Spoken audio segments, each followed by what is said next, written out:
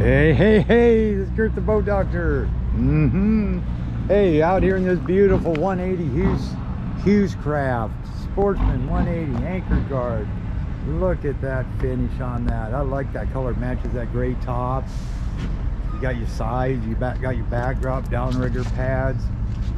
And this one here is like a 20-inch transom. That looks 25 to me. 25-inch transom. You got a 115 Yamaha, 13 by I think 15 or 17. 17.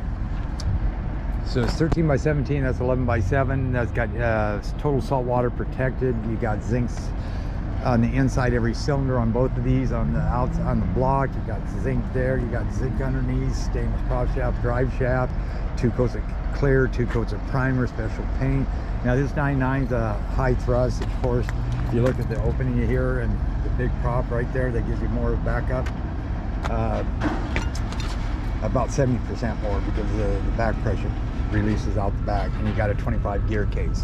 And then you got power trim right here. Boom, boom. You got your starts here, your stops here, your friction for your throttles right here. And I'll show you how to start all this when I'm out on the water. You got rear fill. I put about 20 gallons of non-ethanol in here. And I think they're 24-gallon tanks and 115 horsepower is the max. You got a ladder sitting right here. You got your active 3-in-1 and lowrance unit, double sinks, and those are bolted on. Those are better. Use my drain plug. You got a wash down hose right there. And these, I believe, if I remember right, they're like 18.5, 86 on the beam going across. You got inside depth is like 27 inches. You got dead rise. You got 10 degrees in the rear, 11 by 31 up front on the degrees. And the bottom gauge I think is 160. It's 66-inch wide. I believe that's 5.5 on the bottom. And it's 5 capacity. I think maximum horsepower, like I said, is 115. Boat dry weight is about 1,200 pounds. And that's about what I can tell you there. And you got bow rails here, dual wipers. You can unzip that. You don't have to unsnap to open up that front window. LED lights. And then this here unzips and snaps to here, so it gives you like a wing window. If you go like this and then unzip this, that goes on the inside and folds and locks, so you don't have to unsnap it. Good idea. They come up with some dandies there. Nice roll cowling, somewhere you can stand on. And then I'll go on the inside. Oh, gear bath oil hubs. Brown good, white bad, 5 lug, 80 pounds. You got torsion axles. Those I imagine are about 65 pounds. Cold tire pressure, they're ST 205/75 R14s, bunks with slicks on them. Spare tire carrier.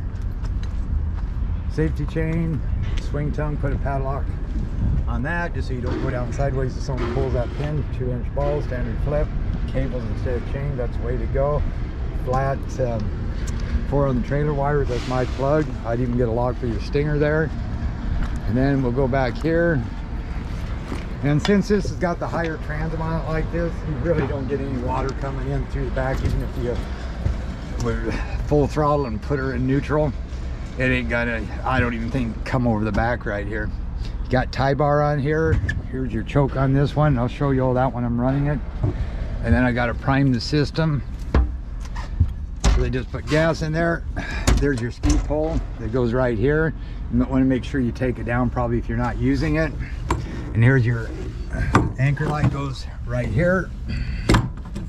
Then you got to pull it out. I think you got to go out through the front.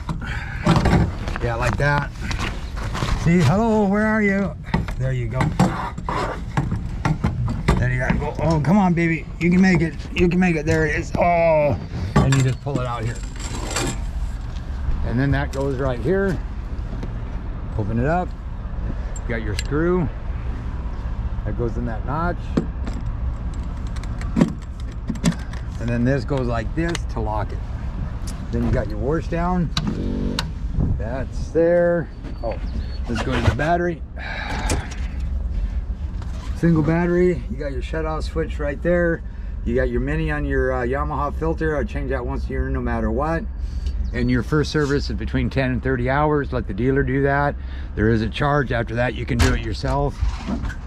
Just keep a receipt for the oil and have someone sign it that you changed it. After that, you got the larger bench seats, 2 box with springs, grab handles, cup holders. Got the Elite. These are good little units. I like these. The lowrance, that's like a 9-inch. 703 control box. Horn works. Courtesy lights you don't have. Live well you don't have. Nav lights you do have. And it works. Wipers. Yep, they work. Bilge pumps. Yep, they work. Storage up underneath here. And this is what I was talking about here. Then you can just unzip it the rest of the way and snap it up there. Kind of makes it nice. You don't have to undo these. Same thing if you're pulling in your bumper, say it was real rough and the current was pulling you that way and your bumpers were over here, you just unzip it, pull it, unzip it, and then retie them over there, which makes it really nice.